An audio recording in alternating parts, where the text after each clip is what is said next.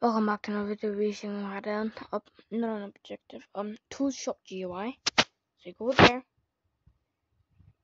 This basically this model is not made by me. It's made by Cool Cappy Dog. Credits to him.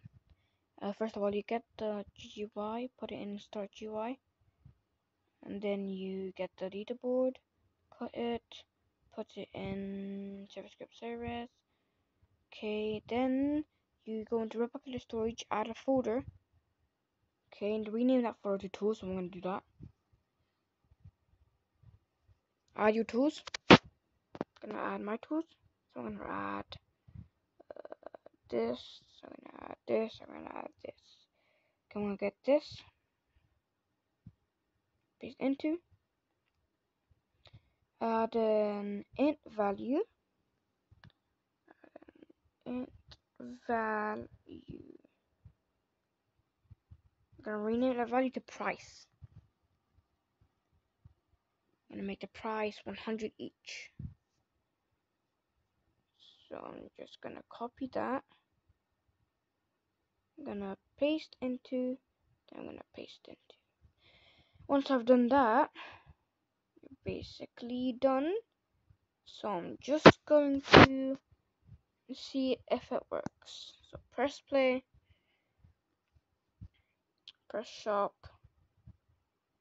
As you can see, it works, and the cache actually goes down. I'll show you how to give yourself more cache, okay? So first of all, you add a part block, put in a script, find touch leaderboard script. Okay, now you have to change these, okay?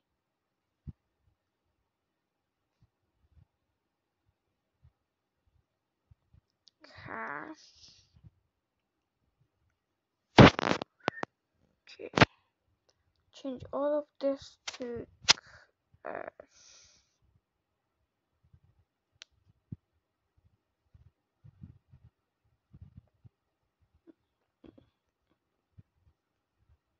cache. Okay.